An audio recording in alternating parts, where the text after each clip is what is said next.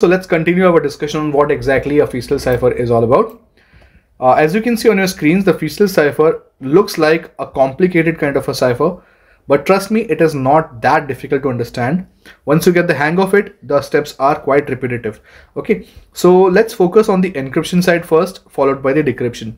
So what exactly happens in Feistel structure is, why it is called as Feistel structure or Feistel cipher is basically it is not a specific algorithm. It is basically a structure which forms the basis or which forms the skeleton for many different block ciphers.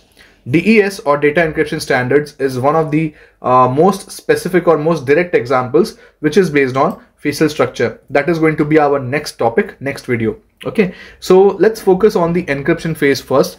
What exactly happens in the Feistel architecture or the Feistel cipher?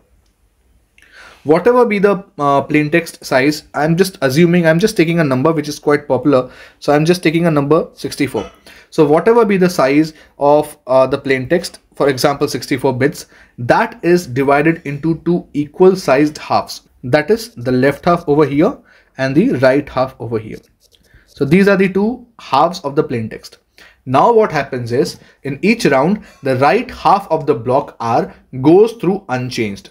As you can see over here, there is a line drawn with maroon color. It signifies that the right half of the round 0 goes unchanged and becomes the left half of the round 1. So to keep it simple, what I will do is I will write the round numbers over here, round 0 and round 1 for example. So again I'm repeating, the right half of a particular round remains unchanged and goes as the left half of the second round or the next round. So over here, the right half of the round 0, that is R0, goes unchanged and becomes the left half of the round 1. Okay, so what happens is, after this round 0 and round 1, R0 becomes L1. Is it clear? So that is the very first step that happens.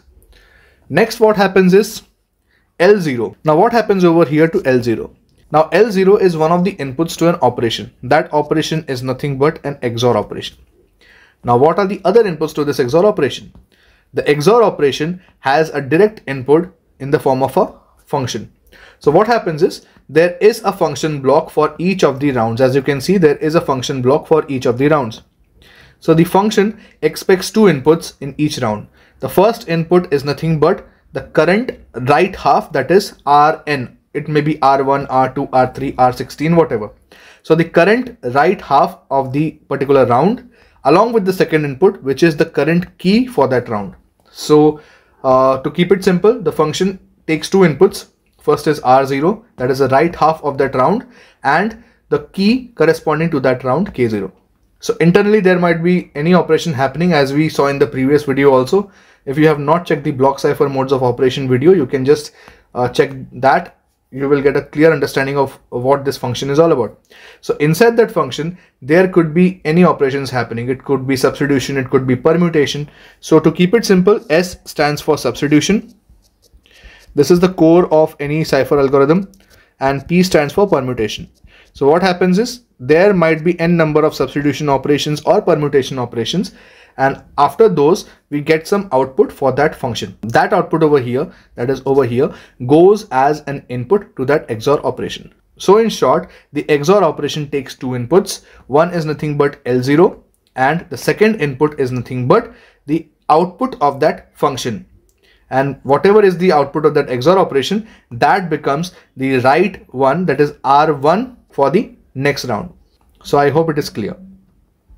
So in the same fashion, now we are in round 1. So what happens in round 1 is, this R, that is this right half, will now remain unchanged and it will go as the left half for the next round.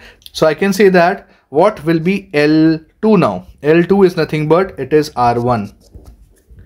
And similarly, what is R2? R2 is nothing but the output of the XOR operation. That is, I can say that output of XOR operation means over here we are getting something called as L1, right? So L1 XOR function. Inside that function we are having two inputs. That input is nothing but what? It is K1 comma R1. So this is nothing but your R2. So I hope this makes things clear.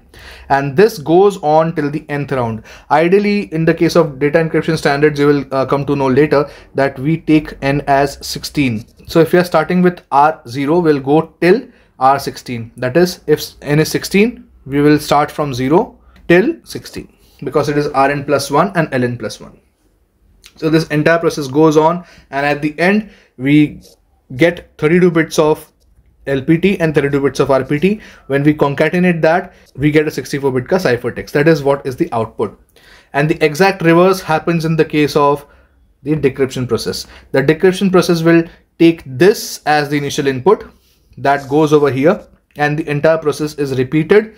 And at the end, if everything goes well, we get the output that should correspond to the initial plain text. So that is how Feistel cipher works. So I hope you got the understanding of what exactly is a Feistel cipher. If you want a clearer picture of what the inner rounds look like, it looks like this. It is just the same diagram. I have just drilled down to show what exactly happens.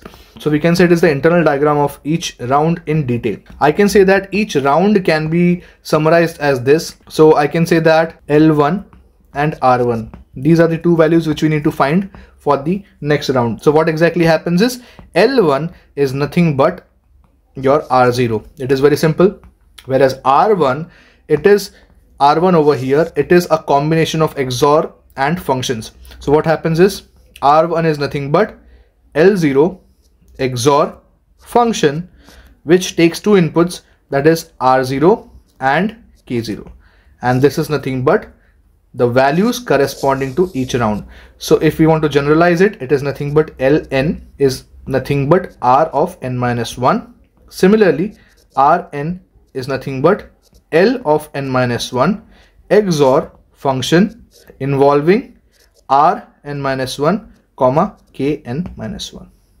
So that is how a Feistel cipher works. So I hope you got the understanding of this Feistel structure. If you are keen to learn more about information security, cryptography and cybersecurity, you are most welcome to join my channel. You are most welcome to subscribe to it.